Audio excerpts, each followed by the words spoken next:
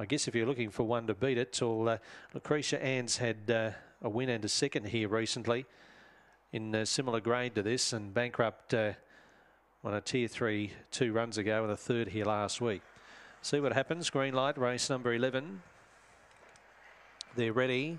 And they're racing to Top Scotch centre field to begin. Last away there was Dr. Kai. Top Scotch around them, trying to muster pace here. Bankrupt shoots through and takes the lead. Top Scotch gets a run through to second. Henry the Hawk off the fence third. Next was Hurricane Gypsy, Lucretia Ann as they turn. Well back there was Mount-View Dodger. Dr. Kai in the straight. Now Top Scotch found the fence and shot clear. Bankrupt holds second and Top Scotch wins by 2.5.